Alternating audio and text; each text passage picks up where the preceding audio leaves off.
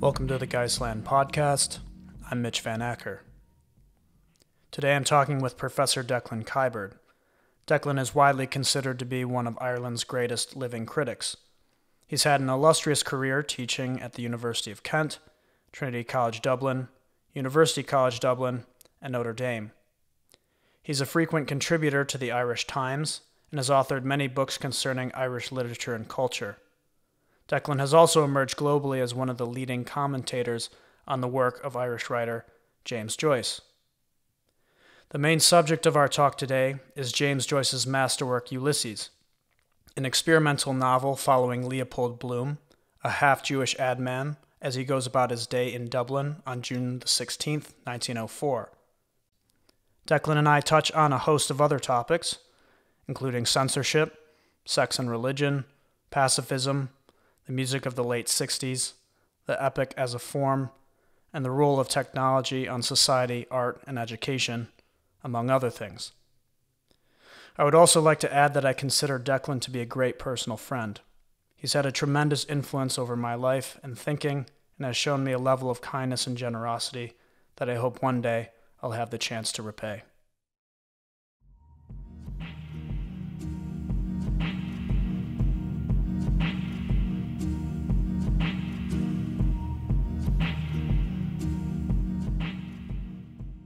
Okay, we're off. So I am here with Declan Kiberd. I'm going over some of the things in the introduction, but Declan, if you just want to introduce yourself to the audience and give us a quick background of your own life and your own interest in Joyce, that'd be great. Well, I've spent most of my life teaching Irish literature here in Dublin at University College Dublin, but the last 10 years I taught at the University of Notre Dame, which is one of the epicenters of Irish studies in the US. I got very interested in literature. Obviously, it's one of the strengths of Irish culture. I mean, we export Guinness, we used to export priests, and we certainly export lots of great writers. And I found them a way of understanding, I suppose, just the country's own self-imaging. For instance, the last national banknotes we had before we got those horrible Stalinist euro notes that we now use, they actually featured Irish writers. And I thought that was interesting. Most people's currencies in other countries had political figures on the banknotes or even on the stamping system. But this country turned to writers for a self-explanation. I think there's a reason. We had a civil war which was very divisive. So a lot of politicians who might have gone on the notes could have created a bit of trouble. But I think it's also to do with the fact that people are happy at the idea that we are a literary culture and we produce a hell of a lot of writing. To me, words are the weapons of the disarmed. They are something we used during the colonial period to, if you like, write back, as in the empire writes back. And also, they're not expensive. You know, the visual and plastic arts required a certain affluence to practice, but anyone with a pen and paper could embrace the world of literature. So to me, it was an act of, if you like, anti-colonial, not propaganda, but counterstatement, and also an alternative to violence, really. Alice Walker, the great African-American writer, once said that to her, writing was an alternative to the sin of violence. And I think for people like Seamus Heaney, that was also true. I mean, he grew up in a Northern Ireland riven with sectarian hatred. He could very easily have been recruited into the IRA, but he chose instead to make his statements in poetry. So wonderful. The particular writer that sort of brought us together was James Joyce, and Joyce has been a huge part of your career, obviously. And so take us through kind of your life story as summary as you can in encountering Joyce and having your ideas evolve along with a lifelong reading of Joyce's work?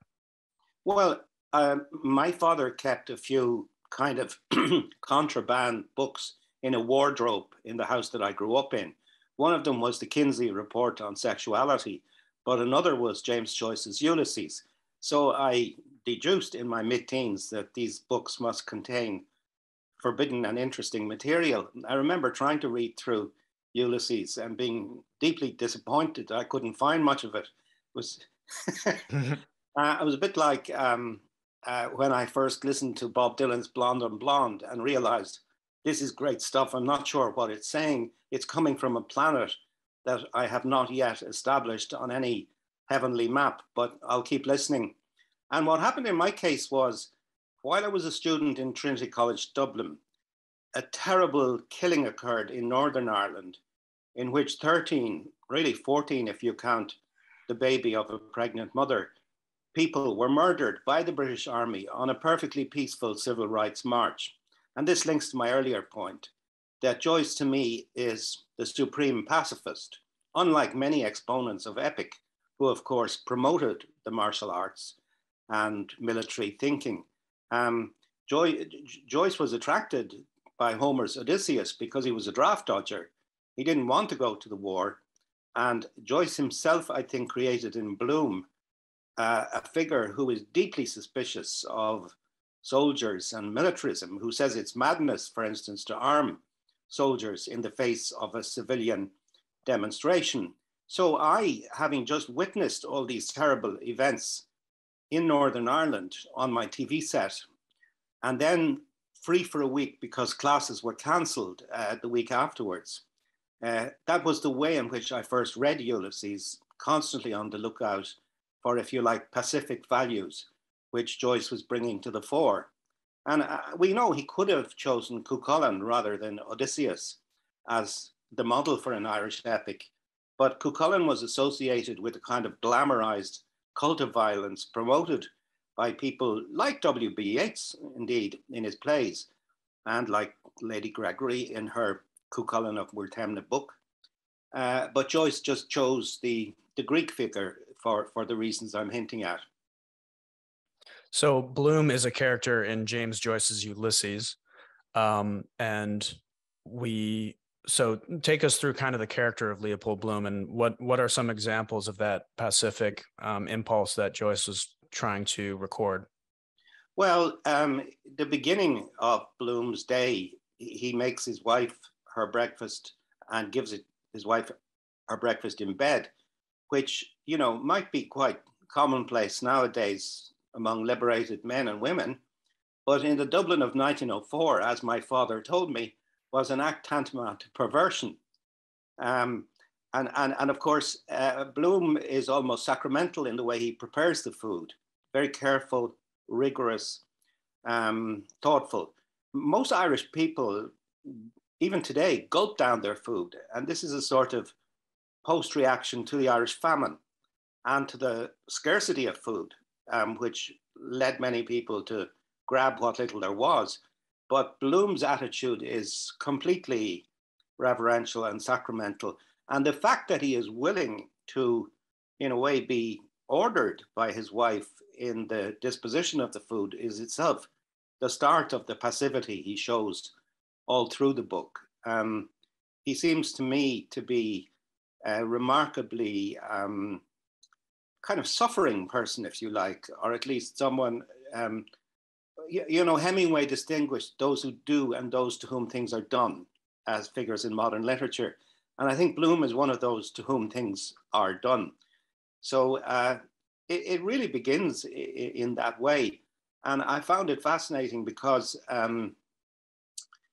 there's a slightly foreign element in him, which may be linked with his semi-Jewishness. Many Irish people find it degrading, actually, to wait on other people. Jobs as waiters, for instance, are advertised at present all over Dublin. And most of these pre-COVID were done by incomers from France or Romania, Africa, wherever.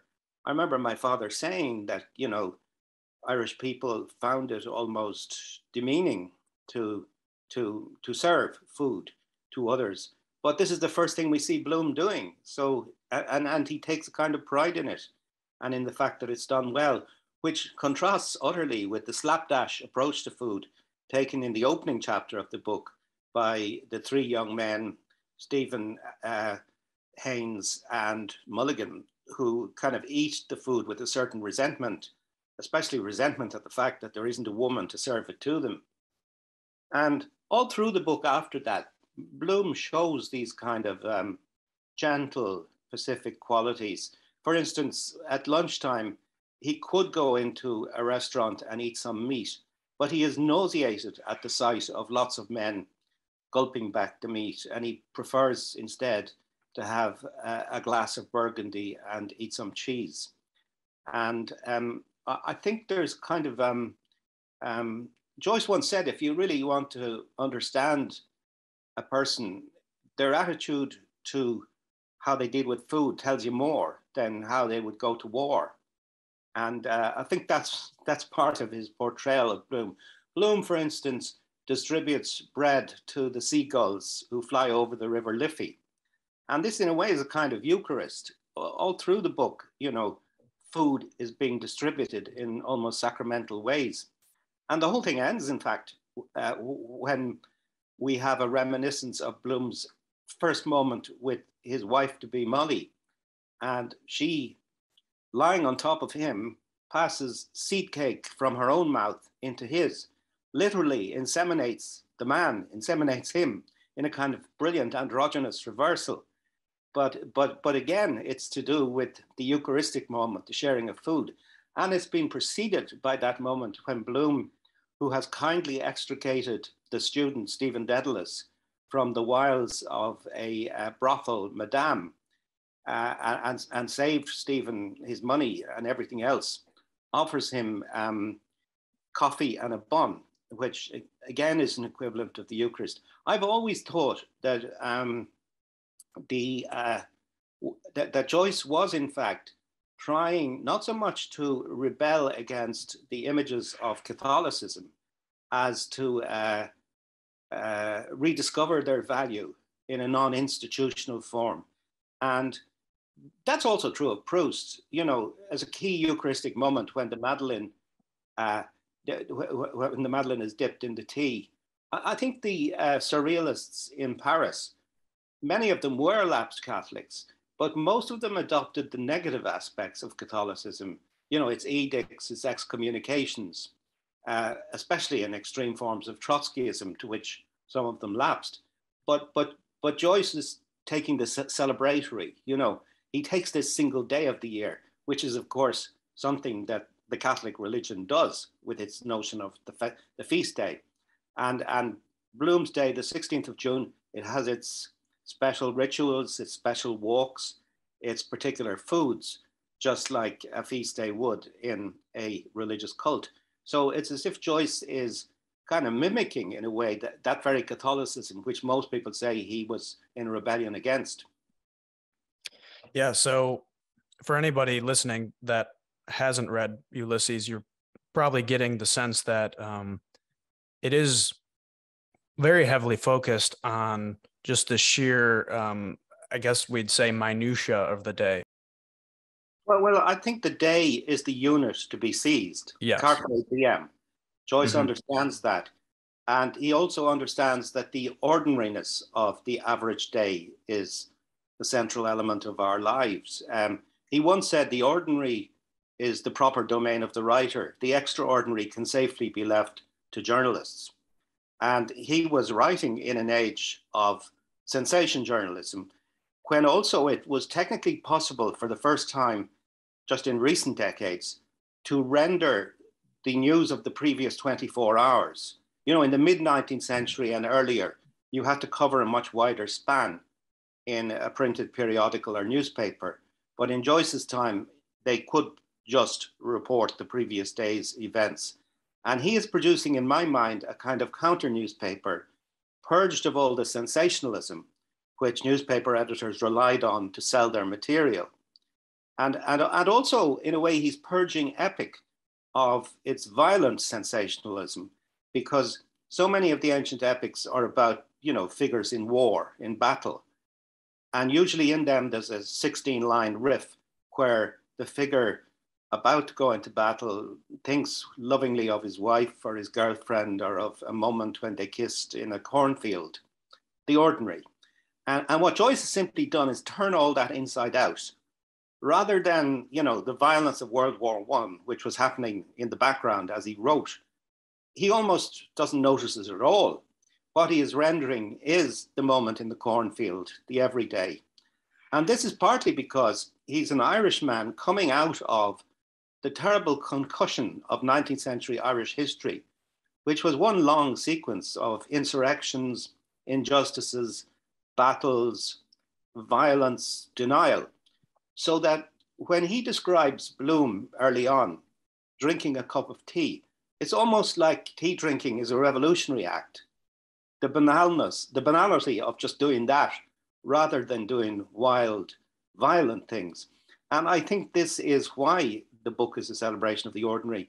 It should also be said, though, it's a celebration of the way ordinary men and women are just as capable of complex thought, self-analysis, and, if you like, cerebration as the so-called upper classes. If you think about it, that kind of interior monologue that Bloom and his wife Molly and Stephen Dedalus have all through the book was something that was considered really only possible to aristocrats, like, say, Prince Andrei going into battle in Tolstoy's War and Peace.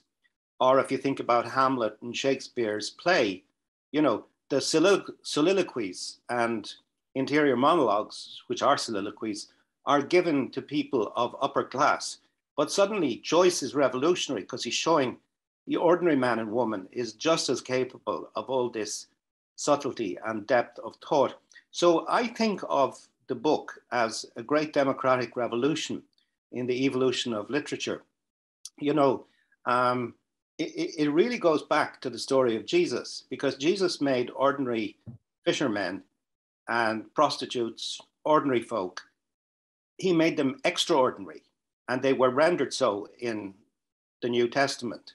But it literally took most kind of, elite literature 2,000 years to catch up with these intuitions and to show the innate dignity of ordinary people going about their day. And that again is why I feel that Joyce is not by any means anti-religion. He's very critical of the Catholic Church as a repressive institution which exists alongside the colonial repression in Ireland. But his attitude to life, I think, is in many ways very religious and tender. But it is a celebration of ordinary people and how extraordinary they are when looked at up close. Great. And this offers a good segue into your recent project surrounding Ulysses and bringing a lot of interesting and talented people together. Do you want to talk about that a little bit? Yeah, well, a friend of mine who is a wonderful translator of Joyce into Italian and a former student of mine, Enrico Terrinoni, he and I thought that Joyce studies had become over-obsessed with, style, technique, and even, the consciousness of Stephen, etc. I can explain this to you in one sense. I was listening to a radio broadcast of Ulysses with my dad in 1982. It was a wonderful broadcast. It went on for 36 hours and we tuned in and out. But at one point he looked at me when he was listening to one of Bloom's interior monologues. And he said to me, do you not think it might be better not to have quite so rich an inner life? And I agreed with him. And I said, but the reason Irish people have that is because the world around them was one of denial. They didn't own the buildings. They were denied wealth and affluence. They were driven back inside, I suppose, their own heads.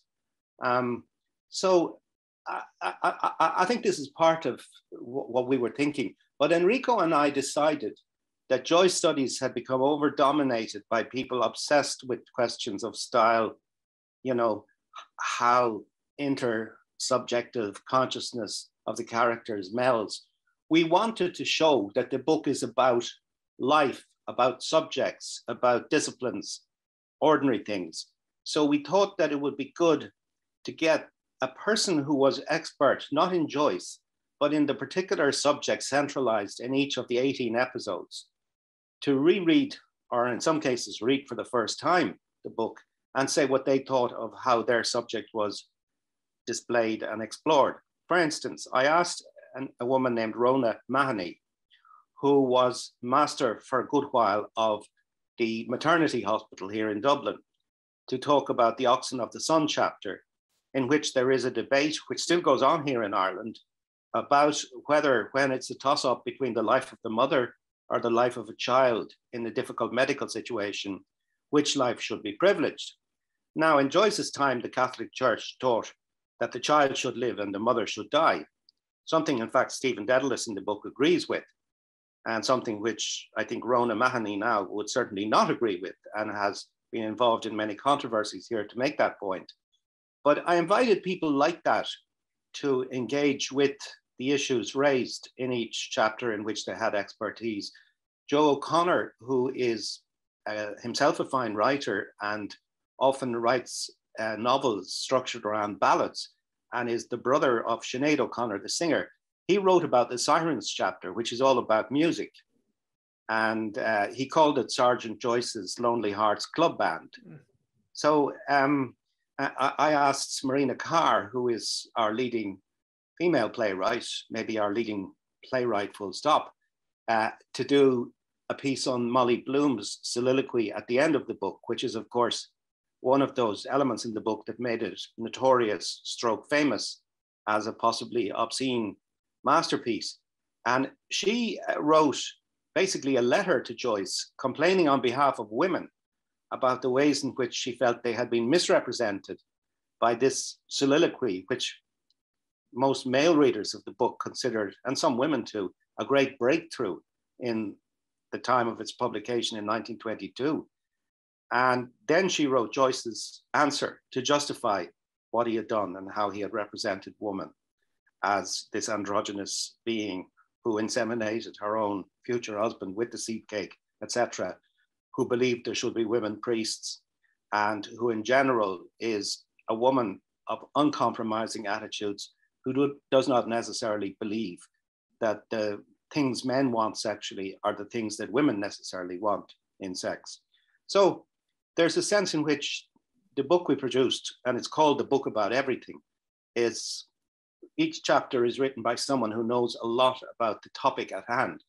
Lara Marlowe, who worked for most of her life in the Irish Times and earlier for 60 Minutes, the American TV documentary program, she wrote about the Aeolus chapter, which is about a newspaper and how it's produced. And as I said to you, I think of Ulysses as a counter newspaper.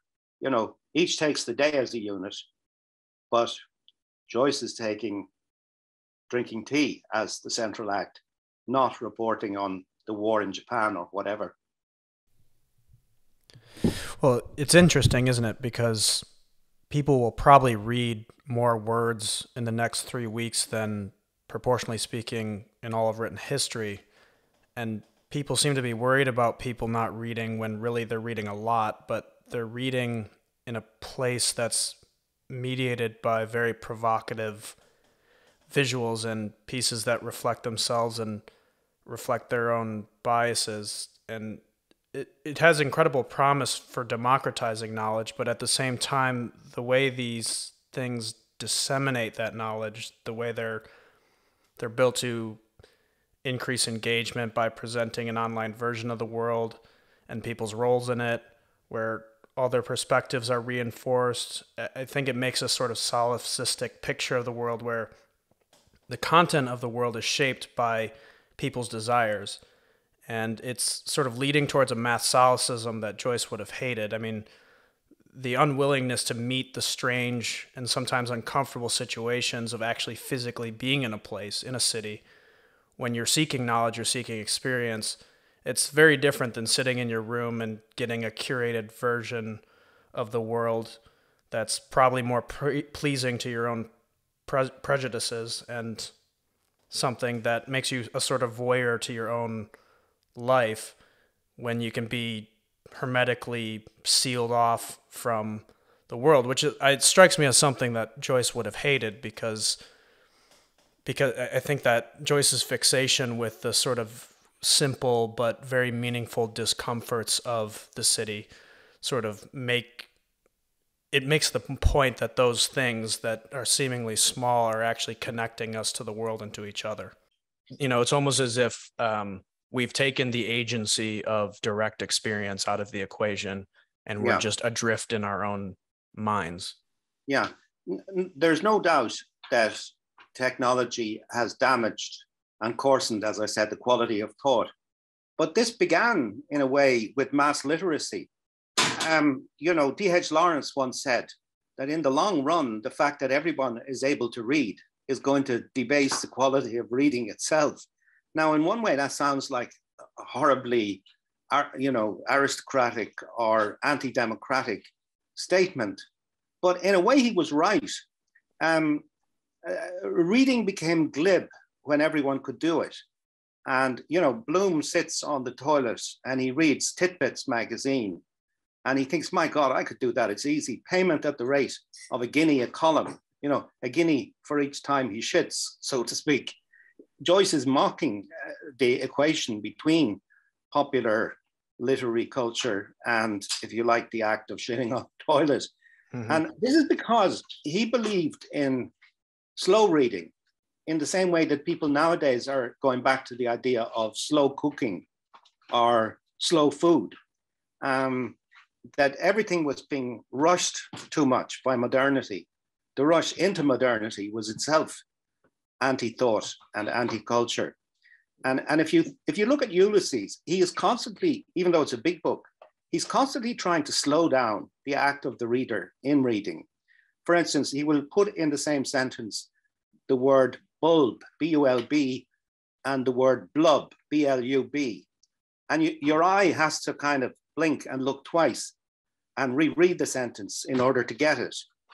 And, he has all kinds of tricks, like when one once meets someone who once, to slow the reader down and say, huh, did he write that way? And I do think it's like Carlos Williams flooding the poems he wrote with white space on a largely empty page in order to try to get people to take the act of reading as something intense, beautiful, exacting, rather than something that can be done glibly. You remember all these people who offered courses in speed reading, or how people would say that John F. Kennedy, part of his greatness as a president was that he could speed read a document and have the salient elements in his head when he walked into a meeting. But Joyce is kind of terrified of this idea that mass literacy has, produced a kind of willingness not to think hard about the fact that every word really was once a poem, as Emerson said. But now we're just treating the words like garbage.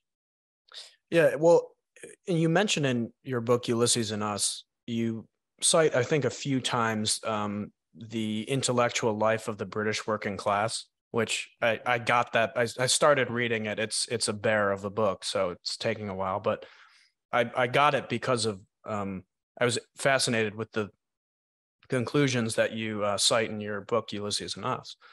And, it is amazing how you get this sense of pride in being able to grasp and understand and know high-level literature among the working class. It's almost as if it's a counter-argument to what D.H. Lawrence said about mass literacy. You actually found that the people wanted to be highly educated, and it was a point of pride that they could access these what used to be very prolix and esoteric type stuff.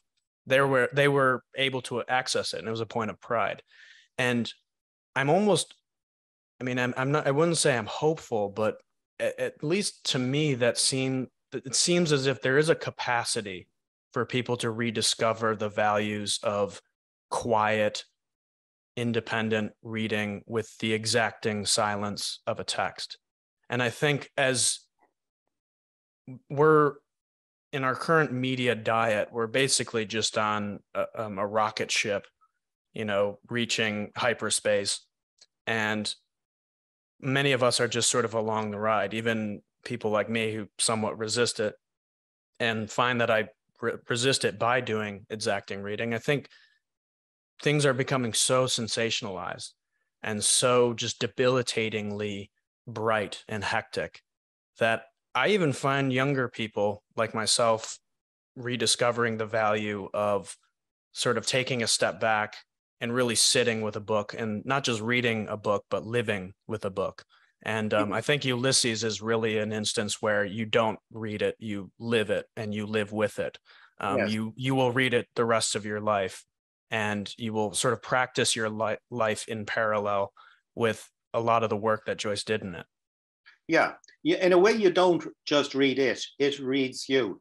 And that's what I meant by saying that the first time I, inverted commas, perverted commas, read it, I found all this pacifism, which was a reasonable thing for me to find in the context of the British Army murdering those civilians.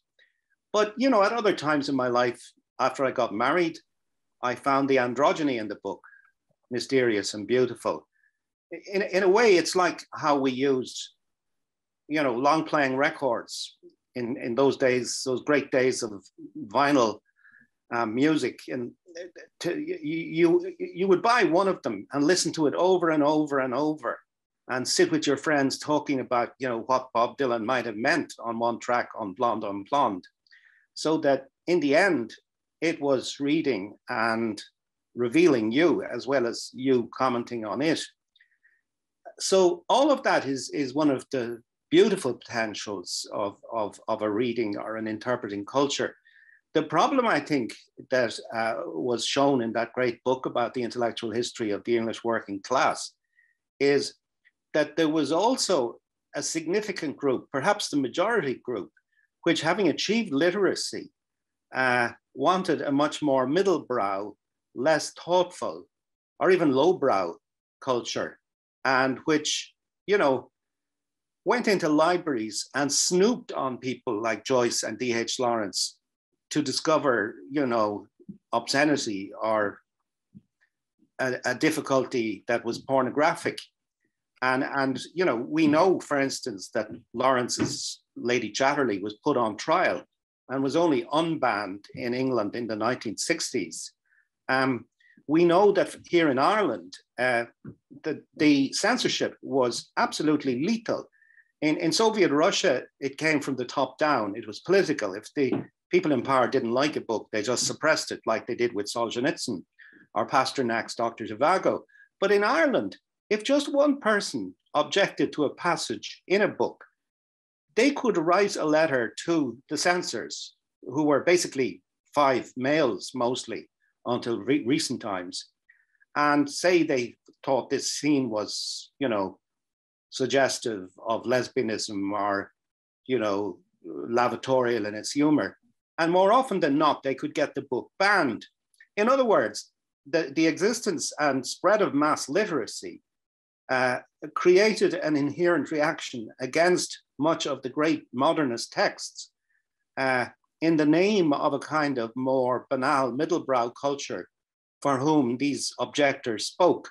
And that's the problem I think Lawrence identified when he said that in the long run, the fact that everyone can read will debase reading itself.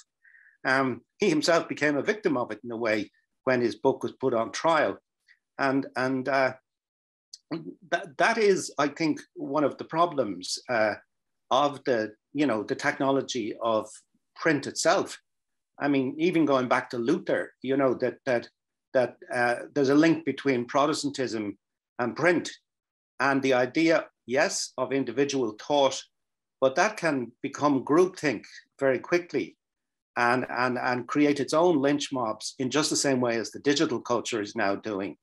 So it seems to me that if we could almost read books, but in some way in the spirit of an oral culture that pre-existed all this technology, we'd be doing a better day's work. For instance, I would say an ideal way of reading Ulysses or Finnegan's Wake would be to lie on the floor, put the text projected onto the ceiling, which you can read as a text on the ceiling, and surround yourself with stereophonic equipment that actually oralizes the text as well, you know, gives you a spoken version of it. Because Joyce said, if you can't understand something in any of my works, just try reading them aloud. And he does come out of an Ireland that was basically, for most of its time, an oral culture. And as you said, the act of reading is a very recent development. And, you know, most people, for most times in the world, did not read texts. And you could even argue that many of the wars that followed Gutenberg, wars of religion especially, were textually based wars in which, you know, people got mad at each other because of what it said in books. And we see this today, even in the clash between so-called Western civilization and the Islamic world or whatever. It's just amazing how many rows are caused by print. Yeah. Even in the history of Ireland, Columkill, one of our first saints, was exiled for copying a text and told he could not set foot on Ireland ever again. So I think the power of literature is great, but it has a power to do immense harm or good. Yeah, well, I mean, like any technology, I mean, literature is a technology, print is a technology, and any technology, I mean, given the fact that it can have massive influence, I mean, it usually means that there's a darker side sort of implicit and dormant inside it. And well, exactly. I once went into a class and I noticed that most of my students were using tablets or laptops. And I felt a bit insecure. I had said, this is just a banal example, that the film of Mary Poppins by P.L. Travers was one of the first to combine cartoonish scenes with actual human acting. And I was wrong, of course. One of my clever students was working away on the laptop and found there was a film in France in the late 30s that did the same. But then it made me think, well, everything seems to be a technology. I went into that class and told them to stop using the tablets. And I think I was right, because they were not giving attention to one another in the way they would if those tablets didn't intervene. They were not giving attention to the text, and they were not giving attention to me in the way that would have happened 40 years ago in a classroom without all this digital technology. But over 40 years ago, when I became a university student in Trinity College Dublin, actually it's over 50 years ago now, I remember my lecturer, Brendan Kennelly, looking up in depression at all these bent heads which were using pens and pencils to write down what he was saying. And he said, please stop, put down the pens, put down the pencils. If any of this is worth remembering, you'll remember it in 2 days' time anyway. Yeah. And I told the students who were arguing with me about the laptops that the same problem was created by pens and pencils, you know, and he was just as right in a way to suggest they should not be used as I was to question the use of the digital technology. Well, it's almost a human universal that we will do what we can to try to escape the present moment. And we will use whatever's at hand to allow us to do that, whether it's, you know, pen and pencil, or pen, pencil, or paper, or it's laptops or tablets. I mean, I would argue that laptops and tablets are several orders of magnitude more disruptive, because the ability to leave, I guess, or to be in a place, a classroom, in one sense, but not be there in an entirely other important sense, is much more intense. I mean, you're able to like go to other places in a very real and direct way on your tablet that you can't with your own with a pen and paper. Yeah, you're never fully present in the moment. with a tablet. But equally, think about, say, me in 1969, writing down some brilliant thing Professor Kennelly had said. For instance, a point I've often used in my critiques of Ulysses, that the eccentric is simply the person with the deeper than average understanding of the normal. I remember writing that down because he said it and I thought it was brilliant. But I missed the next three sentences he said while I was writing that down, Sure. if you know what I mean. Yeah. So in that sense, I was losing presence too, even as I got excited by an idea. And I think that's the problem with all technologies, even pens and pencils, that you miss out on so much because experience has been rendered secondary or tertiary rather than primary. And you lose more than you gain. Well, and I think the part of the dream, utopian dream of technology is that we can sort of ensnare the present, but it is always sort of falling away from us as we try to catch up from it. We can't really achieve escape velocity from it. And, you know, in some sense, I mean, there's an argument in a fairly new school of philosophy that I follow, object-oriented ontology, and they have this concept of object withdrawal. And it's basically how experience is always falling away from you at a rate at which you can never really hope to keep up, even if you have a supercomputer calculating all possible outcomes of a certain situation. And in some sense, I think that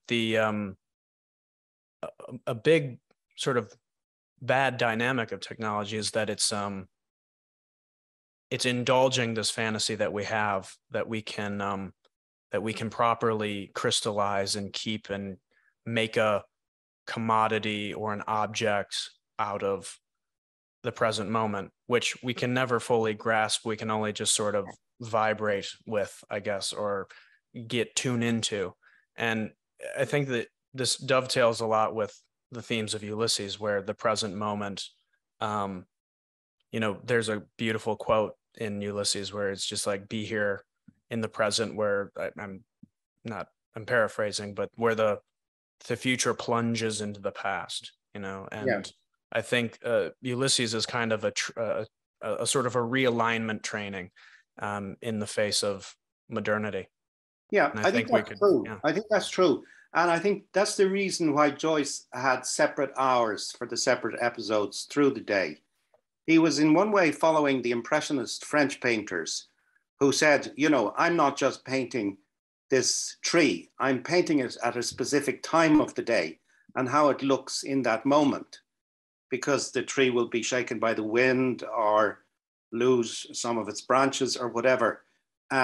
That attempt to capture the immediacy of things was something Joyce was very insistent on.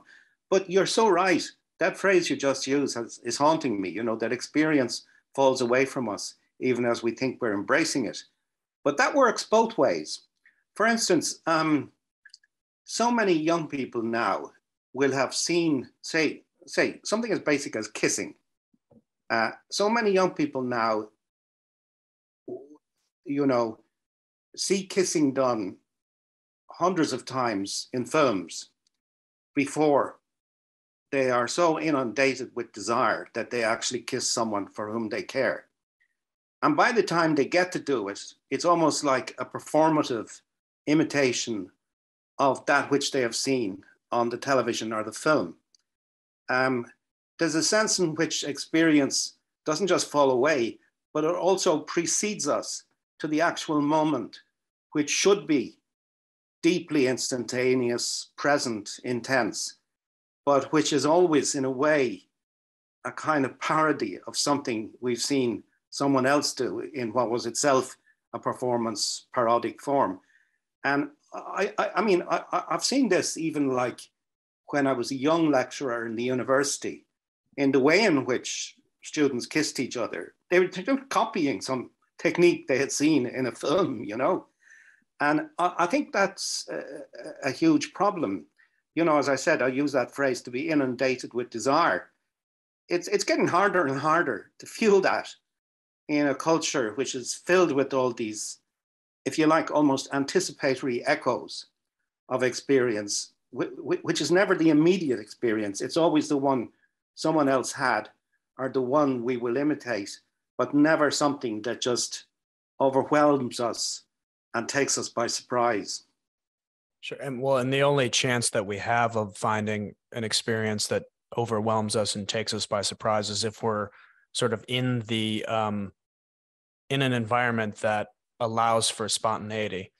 And one thing that really troubles me about culture in general and how films and TV shows are being produced, especially by more and more hegemonic companies like Disney, is that they completely fall back on the concept that art is a risk. If a film is going to be a good film, it means that there was a risk taken and it paid off.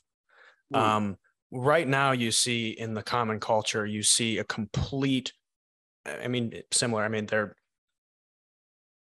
they're completely hedging their bets, and they're hedging their bets to a point where it's sort of sucking the air out of any merit that film would have otherwise had. They're taking the spontaneity out of that experience. I mean, and so the cultural zone, which because of technology, younger people are spending more time in a sense, is very unspontaneous and very unorganic. It's everything that they're faced with has been sort of test run for maximum desire juice extracted from it and then delivered in a convenient way. It's not that sort of organic and vague and misty process of direct experience that we get in an unfamiliar environment, in an unfamiliar city, where we don't really even know where we'll be sleeping tonight or what we should be eating or when the next train comes. That kind of experience is becoming squeezed out by these, like I said, curated experiences.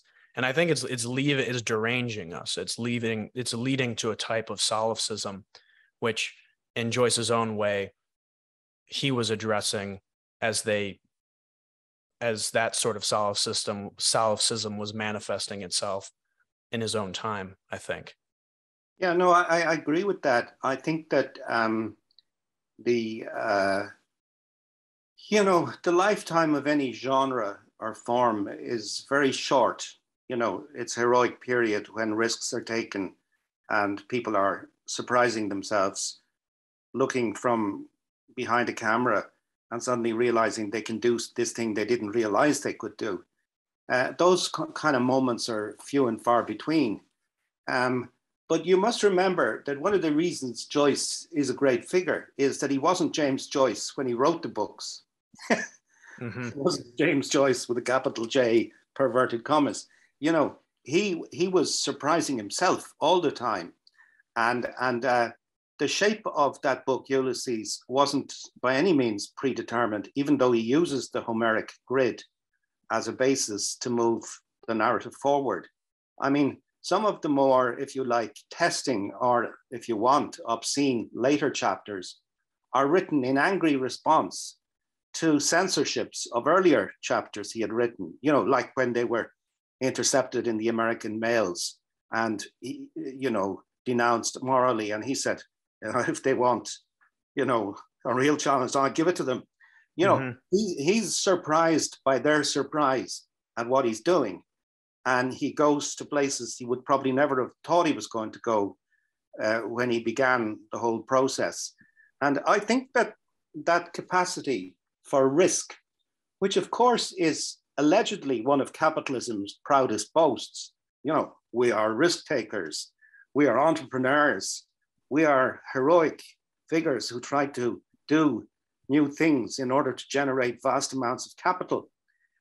There is an interesting sense in which there's an analogy between the nobler elements of that and the risk-taking of the artist. When Bloom sits down with Stephen near the end of the book, Bloom is a small-time ad man and Stephen is a postgraduate student and poet. But Bloom makes the point to Stephen that he has as much right to earn money by his imagination, his poetry, and his brain as, the physical worker has to make money by their labor.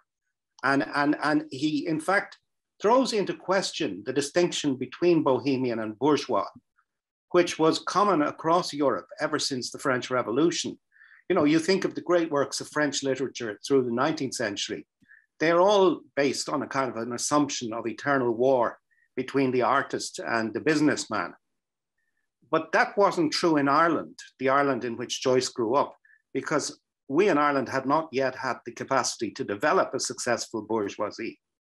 We did not have, you know, wealth or affluence of any great degree. And in fact, Joyce was interested in business. He set up the first cinema house in Dublin, the Volta Cinema. And he also tried to sell Irish tweed in Trieste and so on. And I think he was aware that the artist and a certain kind of nobler businessman are brokers in risk, you know, that they do take huge chances. I mean, Stephen says in chapter 3 of Joyce's Ulysses, whoever anywhere will read these written words. When Joyce was writing in his cramped flat with 2 noisy kids and no space, and he had to write on, he wore a very white clothing because he was semi-blind. You know, the odds against that project ever materializing were massive. And there is something beautifully heroic about his persistence over those years while World War I was unfolding and he was creating this epic that is not unlike the kind of lonely intensity that some of the people who create great businesses went through in the act of doing so.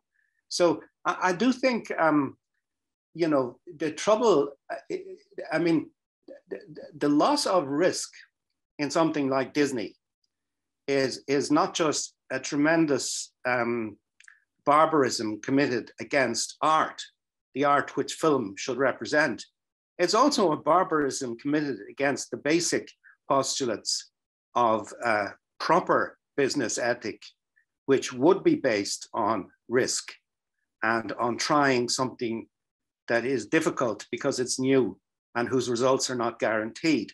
The trouble with, you know, most business now, as you say, including the film industry, is that all these products have been tested long before they're released to the public, and there's nothing left to surprise us.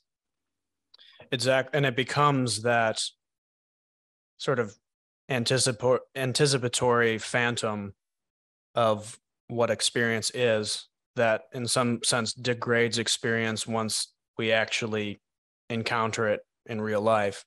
And as you were speaking, I couldn't help but connect a parallel in my mind. I've been listening to a lot of Frank Zappa recently, and he's one instance where he was the artist as businessman. He was an artist as an entrepreneur.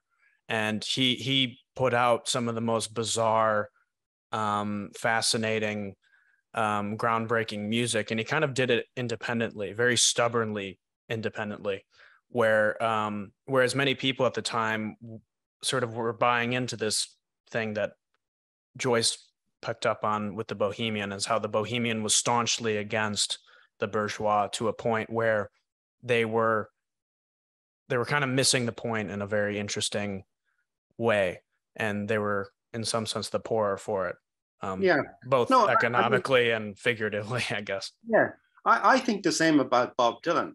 I mean, to me, Bob Dylan deserved the Nobel Prize for his cultural productions. All my life, I've listened to his music and been mystified by it. I've mentioned Blonde on Blonde more than once to you already. And, you know, I had the same feeling with it that I had when I first read Ulysses. There were whole passages of it I didn't understand that seemed to be coming in from a planet yet undiscovered. And, you know, you slowly piece together the meanings like a child learning language and beginning to understand words. By the words it doesn't understand become more comprehensible when put beside the words it does understand. And, you know, Bob is a businessman too. He has been quite zealous in protecting his copyrights, in selling them now in recent years. But I wouldn't think of him as any less the artist for doing that. And Joyce was pretty similar. You know, he went around and he he narrated many of his intentions to Stuart Gilbert, especially the Homeric structure in that book, James Joyce's Ulysses. Then he went and he talked to the British painter Frank Budgeon, and that great book, James Joyce and the Making of Ulysses, which has helped us all understand Ulysses better. Joyce was a good ad man. He wrote about an ad man, but he was also a zealous promoter of his own work in, you know, an almost business-like way. And in fact, I have heard it said by the critic Adna Longley, when she was once critical of Seamus Heaney, that he was too much allowed to create the conditions of his own reception in North America. Which is to say, in one way, that he was just a very hardworking poet who gave a lot of readings in a lot of remote places in America and made sure that Americans understood what he was doing. You know, it might have sounded like a slight insult, but it's also a way of recognizing that all talented people work very hard to promote what it is they are making. And, you know, for that reason, I think one of the fascinations of Joyce's book is that the bourgeois and the bohemian make sweet music together at the end of it in ways that wouldn't have been possible in other works of European literature in that time or in the previous century. And that is also true of new forms for a while, like rock music. I think in the end, it got commodified. Just as perhaps one could say the experimental novel or experimental poem has been commodified through the later 20th century. But there is a kind of heroic period when people who are ambitious for material success are also willing to risk the fact that they may not enjoy it because what they're trying to do is so difficult and new. Mm-hmm. Well, and I think that's probably just a dynamic that we can't escape from. You're always going to have a sort of a sudden exhilarating burst of a new form onto a certain scene in a certain place that is sort of aligned with its own values and is very sort of authentic in its own right, you know, whether it's early punk music or early hip hop music or rock music, of course. And then slowly, as you see people gathering around the fore on the outlines of these cultures and these movements, people find, oh, if I could only adapt this to a larger audience, there's a lot of money to be made here. Yeah, Colonel Parker. Yeah. And I mean, one thing that just worries me about this new, these past few decades is that the speed at which sort of rent seekers can digest a new movement is terrifying. I mean, and I think that's another sort of perhaps downside of technology is that it's much harder for there to be a space with which a new genre of music or a movement in poetry can sort of can live and breathe in its own ecosystem before expiring and having the vultures pick them apart. Yeah, and there's a danger that entirely new forms of brilliance will be created but not noticed. That's what Joyce is asking whoever will read these written words. There probably are great songs, great novels, great poems that we don't know anything about, possibly in minority languages, which have not had the, you know, spread they should have had. But it's very interesting. I think all the really interesting moments come out of transition. You know, when people who think of, you know, African Americans taking up violins, violas, cellos, and making this strange new sound, eventually called jazz. That's like what the Irish did with the English language in the 19th century. They took this instrument, which was in some ways totally alien to their cultural tradition, but they made new musics out of it, you know, which helped to explain, say, the Sirens' music in Joyce, or whatever. And Adorno once said that the really great periods in art are always based on moments of latency, when one way of life is giving way to another, and there's a brief period of blessed transition when newness is possible. But it doesn't last for very long. And you're right, the rentiers move in. But that would have been true even of, say, drama in the decades after Shakespeare. That Shakespeare comes out of a certain set of energies and the bringing together of prior forms in an exciting new way, in the same way that Dylan did with music. But those days were gone by the 1630s, certainly by the 1640s, when theatre was banned in London. And I think, Yeats once said this, the days of great drama are few, and they do not last for very long. It probably is a sad inner truth about the arts that kind of exhilaration doesn't last. Everything becomes imitative, copyist, and it's hard to retain the original integrity. I mean, it's one of the reasons I admire Yeats, that he kept changing in every decade. People would complain even when he rewrote earlier poems, and he would say, no, it is myself that I remake. They do not know what is at stake. And in every decade of his life, he wrote a completely different kind of poetry, in the same way that Dylan, I think, has changed a lot in his music, and that Joyce did in his writing. And that capacity to remain forever young, to have what Trotsky called permanent revolution in your writing or your art, is a rare enough thing, I think that most good poets, and I'm saying good poets, achieve at the age of 30 a kind of excellence and technical predictability that leaves them immune to criticism and also incapable of development. That even very good exponents of art forms get calcified very quickly and they find this makes money, or it gets me recognition, I'll keep on doing it. It is actually frightening to keep innovating, or to be Bob Dylan and go in front of the audience and say, play fucking loud, having earlier been strumming the guitar, and then later go in front of the audience preaching all this Christian stuff that most of them probably hated.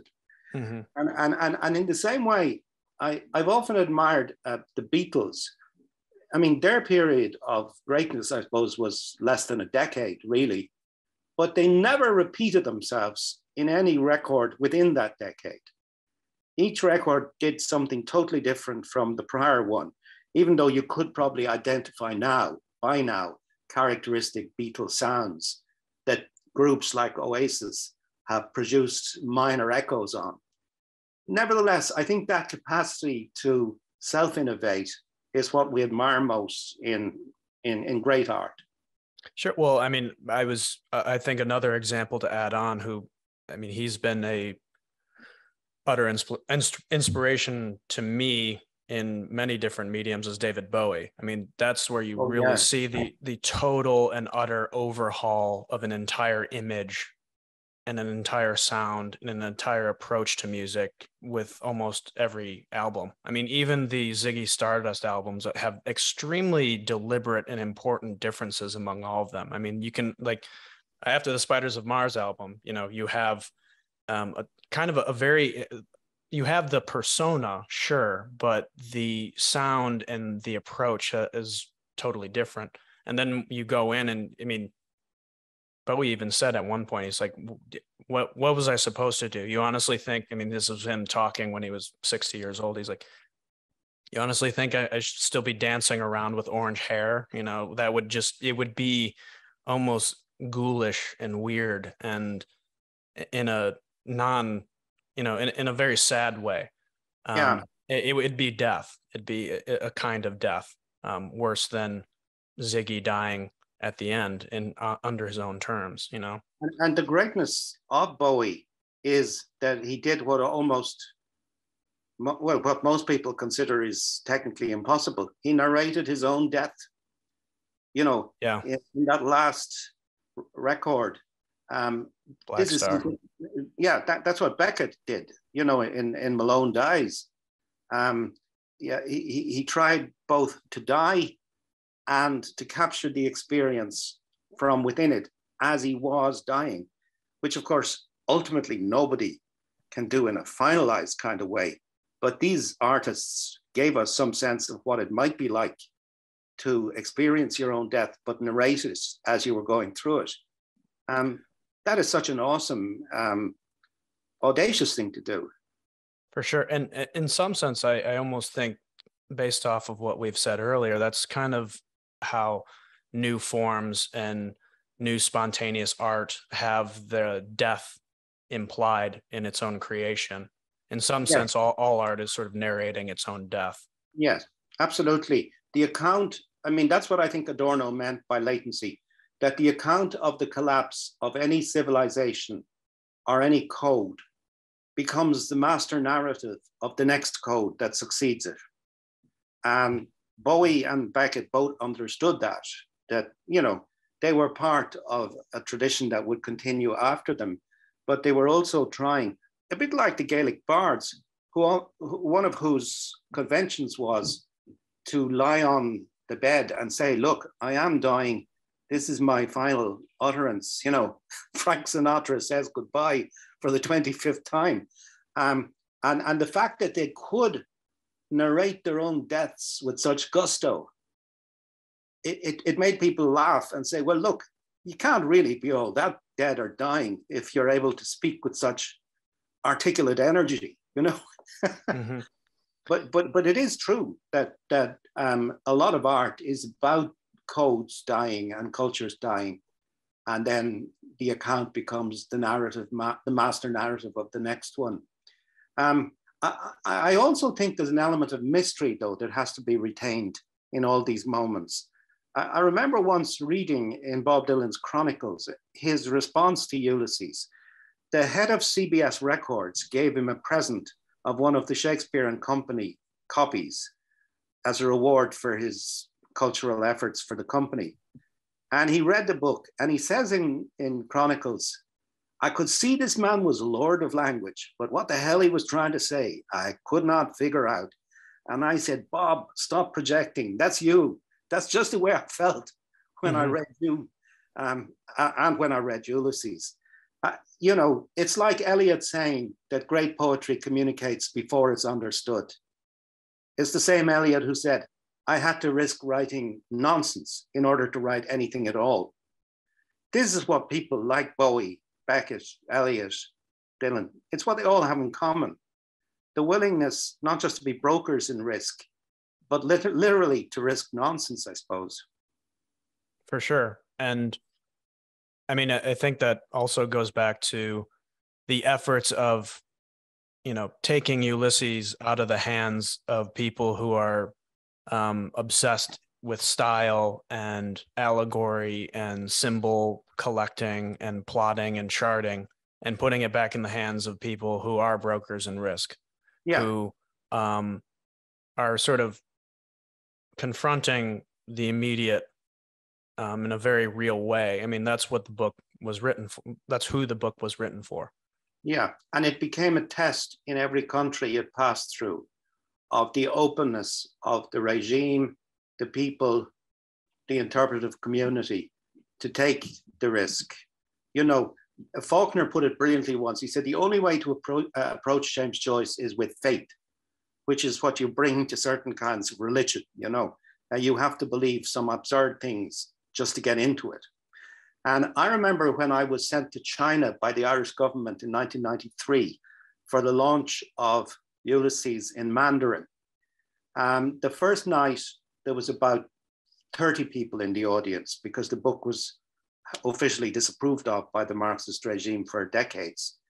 The second night, we had been on television. That meant we were approved by the regime. And 500 professors turned up and students. And one of the old professors said, I want to now apologize to James Joyce and his spirit and to my students, past and present, for incorrectly saying that Ulysses was a dung heap, a bourgeois dung heap photographed through a microscope. And there was a Dublin critic, friend of mine, beside me, and he said, Jesus, Declan, no critic back in Dublin would ever admit that. But his microphone was switched on, so everyone heard him say it, and they all burst out laughing, all these Chinese English speakers. But it was interesting to me because on that visit, a group of students approached me and said, will you come with us to view a temple? And I thought, good Lord, why would Chinese students on bicycles want a visiting Irish Joyce scholar to view a temple? But I did. And the reason they wanted was to tell me that the translation wasn't really very good, the one we were there to celebrate, that it had turned James Joyce back into Thomas Hardy.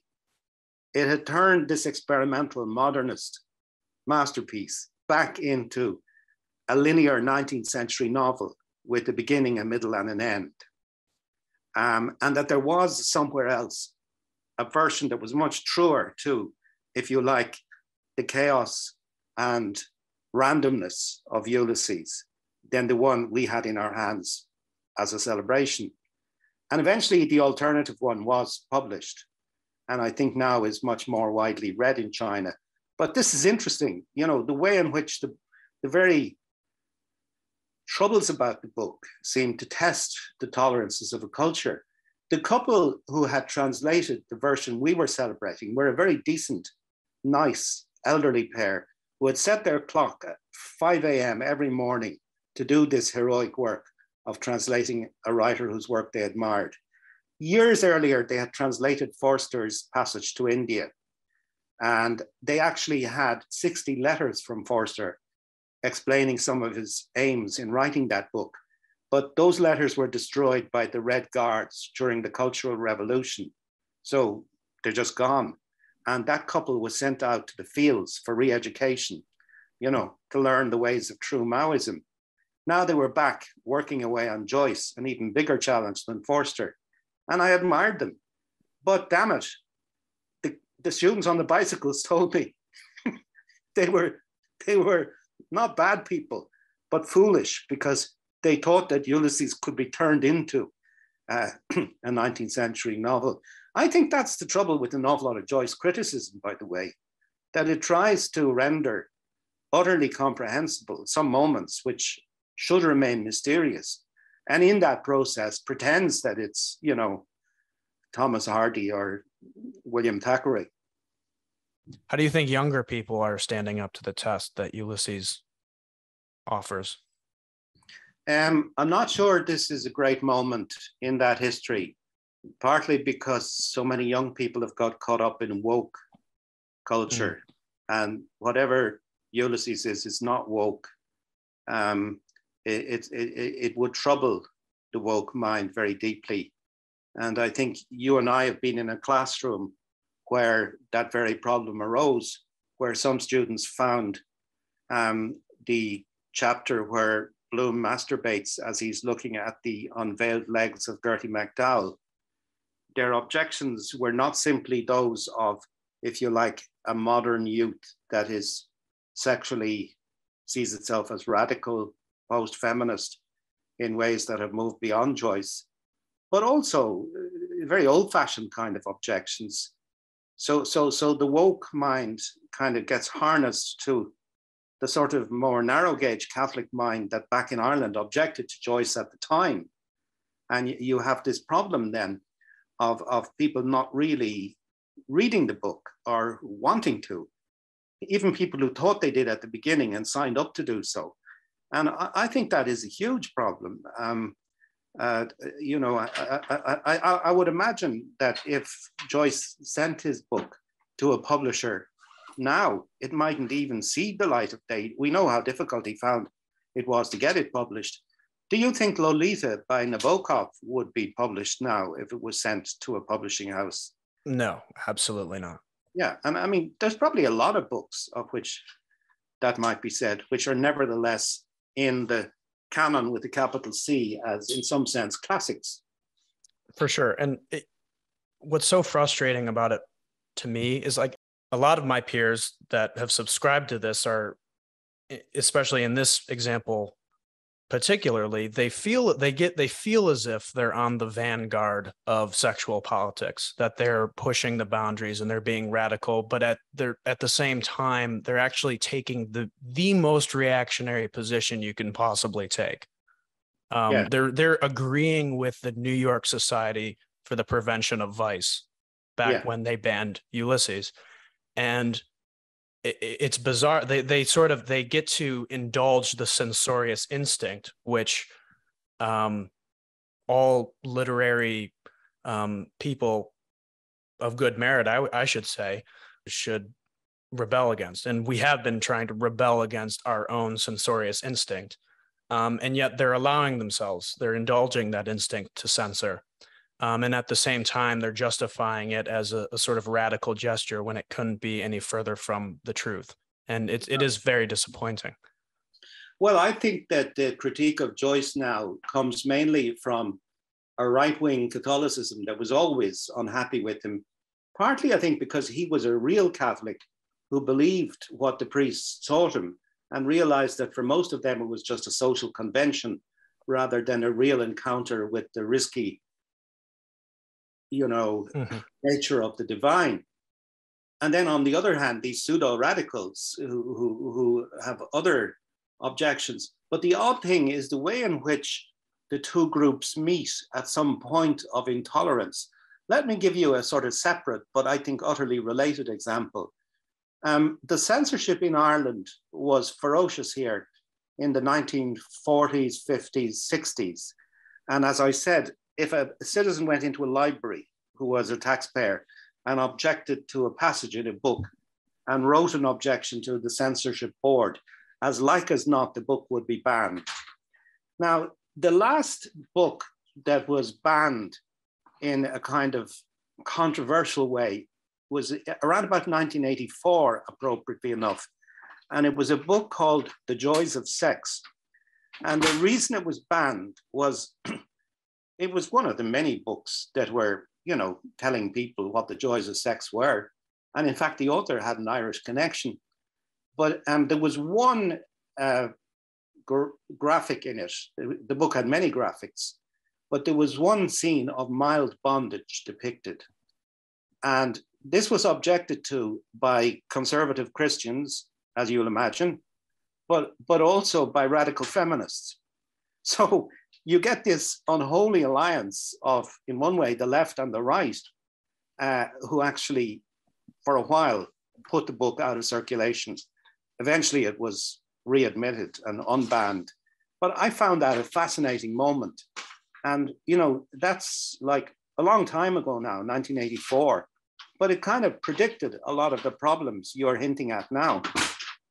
Well, and for one of the reason why I think Joyce gets sex so right is that he doesn't try to sublimate it into some sort of morally pure action, And I think a lot of the sort of deranging qualities that authentic sex has in the minds of both radical liberals, so-called liberals, and radical so-called conservatives is that it's almost as if they want the dark and mysterious nature of sexuality to be amiable to a sort of moral paragon. And, the conservative Christians have their own moral paragon that they would like to see the mysterious and dark sexuality align with. And then, of course, the radical left on the other side has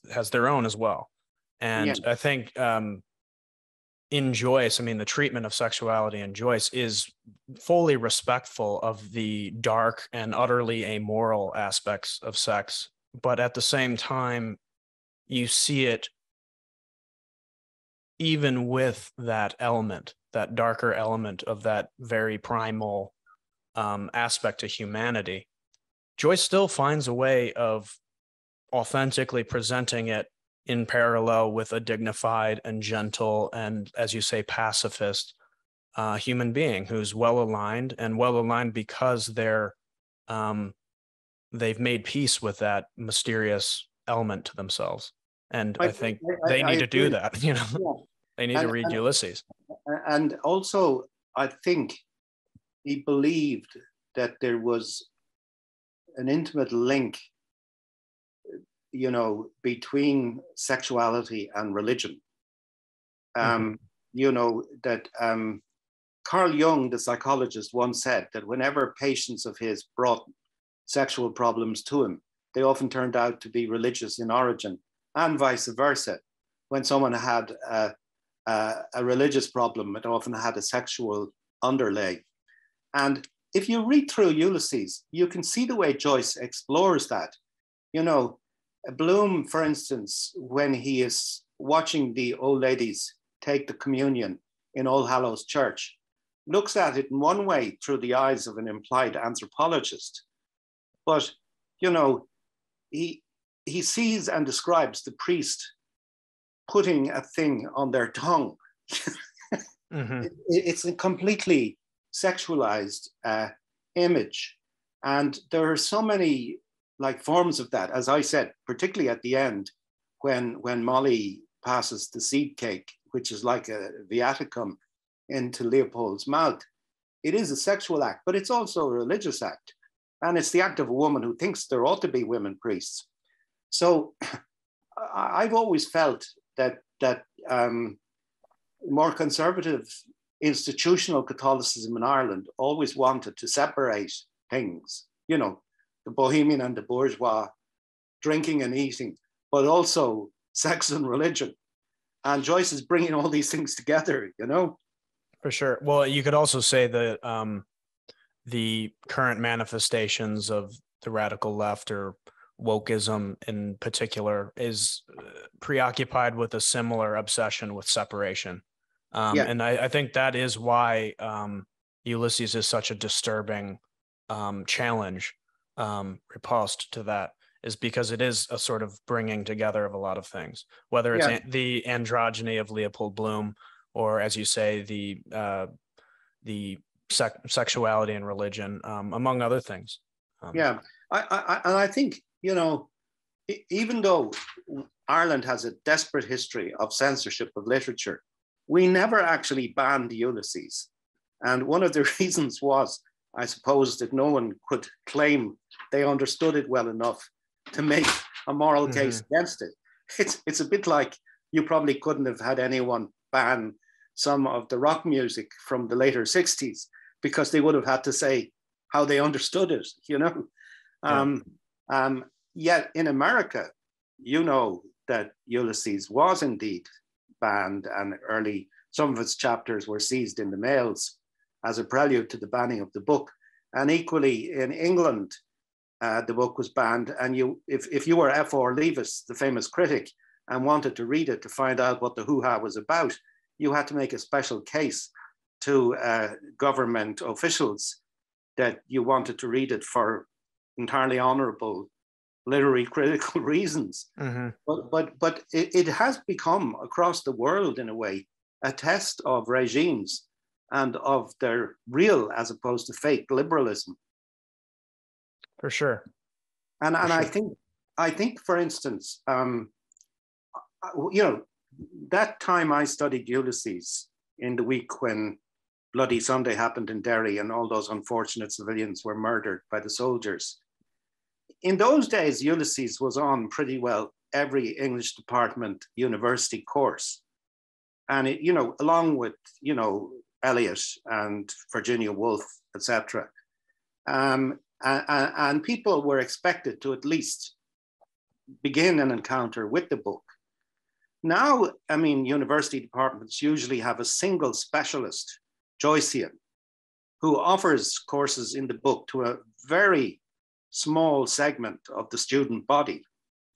And this is separation with a vengeance, This is the problem, that Joyceans are seen as specialists and experts, rather than as people who are interested in, as I called it, the book about everything. Well, and it's almost a more pernicious brand of separation, as we were talking earlier on how conservatives would like to see certain things separated and how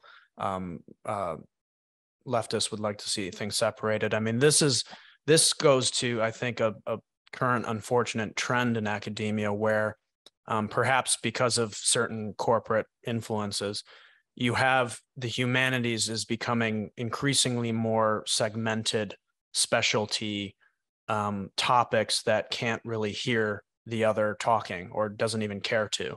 And I think that's why, like, Joyce should, I mean, it's Ulysses, honestly, if you, Joyce famously said that you could rebuild Dublin just by using Ulysses. You could also rebuild much of Western literature as well. I mean, what other example do you have of a massive, like a massive meeting place of so many different literary, historical, philosophical, and religious influences, coming together in this one full work? I mean, you would think that Ulysses would be a great place to start off. Maybe not to start off, but at least as a place, or maybe as a place to end, really a great books course, because it really is a sort of a bringing together of Western literature. Yes, and it's based on the idea that there is a common culture which every intelligent person can understand, whether it's about, how water gets from the reservoir to the domestic tap, or what the soliloquies in Hamlet actually mean, or, the nature of heroic self-encounter, etc. I mean, in order to read Ulysses, you do not need to be forbiddingly learned. You simply need to be the kind of person that was commonplace in 1922, who came out of a primary and secondary education system and understood these things as shared elements in a common culture. But since then, what I would call the bourgeoisie has been replaced by the consumerist middle class. And the idea that a university course in, say, literature encompasses a wide range of texts is replaced by all this specialism, which is just part of the whole cult of technical expertise, kind of particular knowledge that gains you money, etc. Another example, but it may be banal, but it's a symbol of what's happening. When I was a student in Trinity, Dublin, in 69 to 73, by the end of our fourth year, we had read every Shakespeare play except King John. And I went to King John in Stratford when I was a student in England and realized how boring it was, why they didn't have it. But every other play we did. Now you can get a degree in Trinity College Dublin in English, an honours degree, without reading a single Shakespeare play. And I think that's a sign that the idea of a common culture has been despaired of, even by some of its foremost, if you like, teachers, exponents. The world into which my father grew up and his father before him, which was Joyce's world, basically, was one in which Shakespeare was not seen as some kind of elite imposition of the few on the few, but something that everyone should and could understand. I mean, there's a famous account of Anu McMaster, who was the head of a group of traveling actors, pulling into Limerick station in the train, pulling down the window and asking a passing porter, "Is this Limerick station?" And the porter recognized him and said, "Why, sir, this is Illyria." The passing porter could quote Shakespeare. And McMaster had another great story of when he was performing King Lear in Wicklow in a country village fit up. And he liked to keep a certain distance for the mystique of the actor. But there was an old farmer hanging around who wouldn't disappear. He just wouldn't clear off. And eventually McMaster realized he'd have to talk to him. So the farmer came up to him and said, "That King Lear was a mighty play, whichever of you wrote it." Like the sense in which, the people could understand these things at however rudimentary a level, all that's been lost and given up on, even within English departments. And I read just 2 days ago in the Daily Telegraph of London that the University of Sheffield has literally abolished its English department. There will no more be any English literature taught in the University of Sheffield in England. And you can be sure that this is the beginning of a trend that will rapidly exfoliate. There'll be, 5 universities by the end of the next academic year which aren't offering English in England, the land of Brexit, the land that believes in the greatness of English tradition, Mm-hmm. We're in a real crisis at the moment, and Ulysses is a test case of it. But, the crisis is much more general. Yeah, I'm wondering what the future of it is. I mean, I'm going into academia very reluctantly. I mean, I've noticed a lot of these trends, and it was enough to scare me off from going into grad school right off the gate. But I'm leaning more towards now just going in and seeing if the dialectic swings the other way, or if I can be a part of that. And in some sense, I feel responsible to do so. But yeah, it's a tricky situation. Of course, I think you should. And if people like you despair of it, it will become even more coarsened, more boring, more predictable in bad ways. But it's very hard to know what the future holds. When you think about it, over 100 years ago, English literary studies, as I understand it and came through it in my lifetime, didn't really exist. People in Oxford and Cambridge who did the humanities tended to study Greek and Latin. And slowly, the disciplinary study of English replaced it. And in one way, it was both the joy, but also the dismal fate of Ulysses to emerge at the same time as the curricular study of English, right? Mm-hmm. That Eliot, Joyce, Virginia Woolf became wonderful subjects for seminars in good English departments. And they were people who produced texts in which different voices went into contention with each other in exactly the kind of plural culture you're extolling.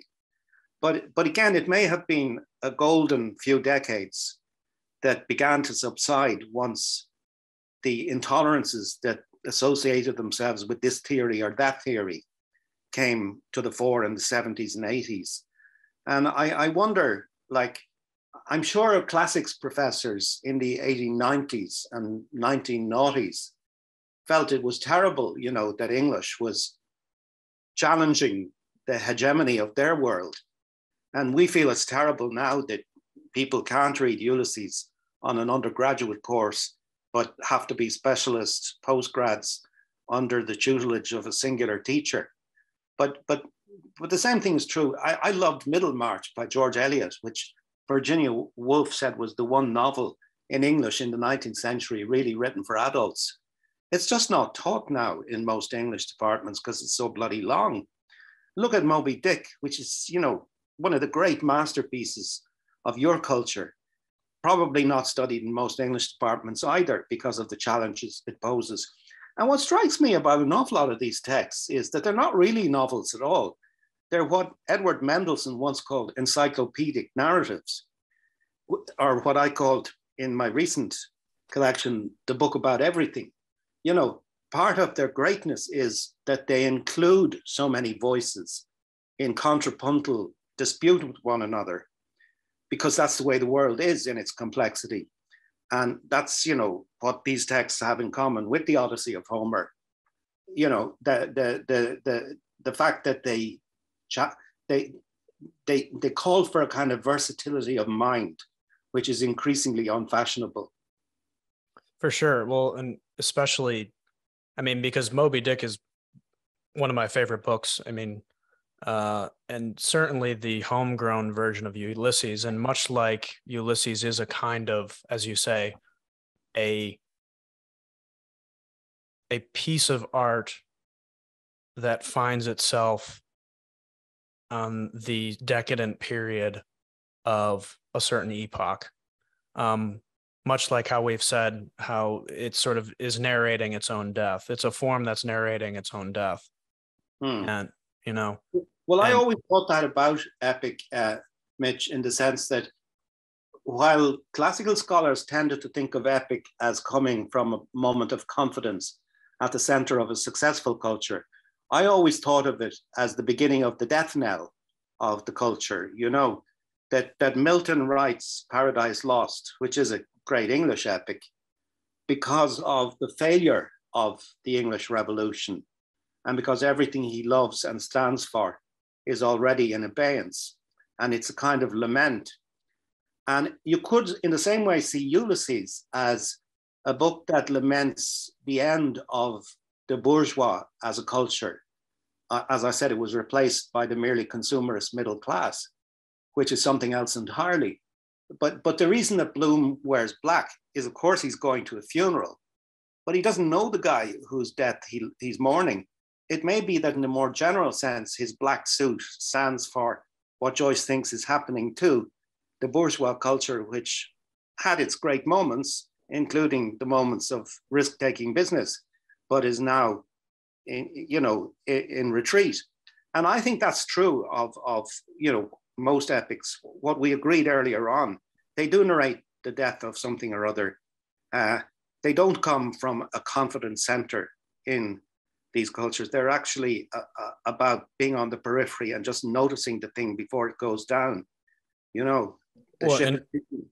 Yeah, it doesn't even need to necessarily be an epic. I mean, because I'm reminded all of a sudden that most of Plato was written sort of in hindsight, in the fall of Athenian culture. I mean, it was written after, not at the confident period of joy. In that sense, as we say, it's a strain at the heart of art that perhaps propels art to continue, in a sense. And well, you know what Yeats said? Neither Christ nor Socrates nor Buddha wrote a book. Yeah. I mean, all these things are after the fact. Even the life of Jesus, which I was praising as a democratic model for Joyce. They're all kind of belated and struggling to recapture the meaning of moments already disappearing and perhaps even lost. Already falling away. Yeah, no, you're right about that. But it's hard to know what will happen in universities. It seems to me that the people who have taken away the common culture belong not just to my generation, but the one just before me, the people who are 50-somethings. I think a point will come when young people will just get pissed off with that denial and call for a return to something like the common study of great works of art. And it doesn't have to be the great books tradition, because in a way, what we've been extolling are encyclopedic narratives, which are something different altogether from the great books tradition, But that could come back, I think, simply because you can't fool young people for long. And they can fool themselves quite easily for a while. And a lot of them are taught how to do so, and they're given a vocabulary in graduate school that homogenizes everything and makes them think they have to present as specialists in 3 authors in order to get a job. But, when I was a young academic, I could have been asked to lecture on anything from Tudor prose to post-feminist American poetry. We were expected to do everything. Yeah, well, and in some sense, I mean, even though I've been having a lot of different people comment on this, but I am in some sense hopeful that is the case, because I do find among younger people, from those that I've met in Dublin, those that I met in Chicago, people that I've gone to college with, there's many people who are still sort of bewitched by the hyper specialization bug. There's people who are still under that spell, but I think there's a lot more who just basically defect from the humanities and are sort of kind of autodidacts in their own sense, kind of by themselves. And they have a sort of respect of, if only we could have a sort of 1920s Paris type model again. And maybe that's kind of how it will start, is by people connecting and realizing that, there's something more to these questions. And there's something that's impoverished about the way universities are going about them. So it seems as if the only thing left to do is to just uh, put down the tablet and pay attention. Yeah, I agree. And also maybe just as the modern generation was guilty of bringing to sex and perhaps to religion a greater pressure of expectation than either of these entities can bear, so also we have been guilty of fetishizing the university and expecting more of it than fallible human beings can deliver. That word you used, autodidact, is a beautiful word. You know, Joyce, I joked once, was a graduate of UCD and therefore an autodidact. He actually attended very few of the rather mediocre classes that were made available to him at the time. And although he's now the proudest boast of University College Dublin, where I was honored to serve for more than 3 decades, the fact is that they tried again and again to fail him in many of his subjects because he was so unwilling to commit. You could equally say that Melville was an autodidact, that Shakespeare was an autodidact, that all the really great geniuses have to be self-taught. And therefore, it doesn't really matter in the end, although it's a pity if universities have become shrunken in their functions. It would be better if they were more like they were 50 years ago. And I kind of lament the falling away because I've lived through it. And I worry sometimes if my generation contributed to it. But in the end, you're right. It just requires individual points of light and people who are willing to teach themselves and also listen closely to others, to pay attention, as I say, put down the tablet. And that'll always happen. And maybe universities will go through periods of decline and resurgence, which is actually the history of the institution, going, right back to Paris and the medieval world. So we shouldn't maybe be overly disappointed if universities sometimes betray our hope. Sure. Well, we're coming on to 2 hours, and I do think that's a good place to end. And I just want to thank you so much for meeting with me again. And is there any sort of coda, anything left to say, any advice that you would give to younger people? I wouldn't presume to advise them, just to say that I think young people are the signals we send into the future. Every time a baby is born, every time a student signs up for a course, someone is making an act of some kind of faith in the future. It has been a privilege for me to talk so often with you about these topics, and you are why I continue to hope, despite the badness of the times. Thank you so much for your company, your attention, and also for giving me so many brilliant ideas to think about. Thank you. So I'm gonna cruise off the recording. Excellent. We can talk again soon, I hope. Oh, please. And so I am.